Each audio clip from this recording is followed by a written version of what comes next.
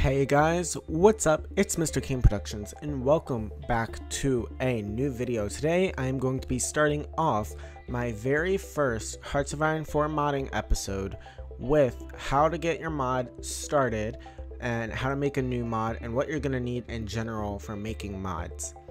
So let's just jump right into this. You guys showed a lot of support on the introduction video, so I'm really excited to bring this to you guys, but let's just jump right into it. First off, under your Steam library, you're going to want to go to your Hearts of Iron 4 game, I guess, and just right click and go to properties.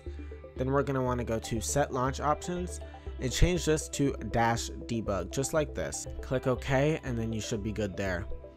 Also, you're going to want to go ahead and download Sublime Text. I will leave a link in the description below. This is what I personally use for like coding and modding and stuff like that.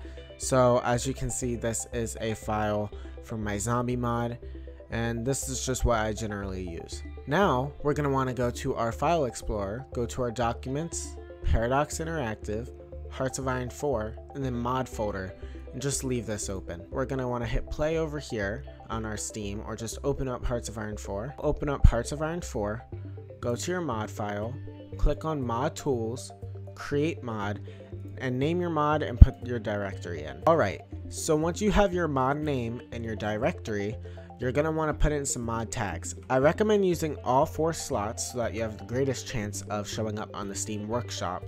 And basically you just pick what your mod is going to be about.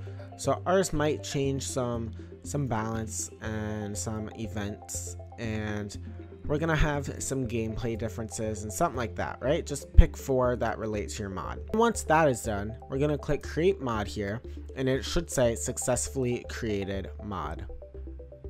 Now we can just close Hearts of Iron 4, and as you can see, we have a folder with YouTube tut and YouTube tut.mod. If we open up this YouTube tut.mod, we can see the name of our mod, our directory, and the 4 tags we chose. Know that you can change anything in here. That's about it for this episode, and I want to thank you all so much for the support on the last video we made. I'm looking forward to making a cool mod for you all. If you have any suggestions of what you want to see in modding, then please let me know and I can show you just what that is. Remember to keep it in reason, just because I'm honestly not a great modder, but I managed to create Infection, so that was really cool. Anyways, thank you all so much for watching, and I will see you guys in the next episode. Take care. Bye bye.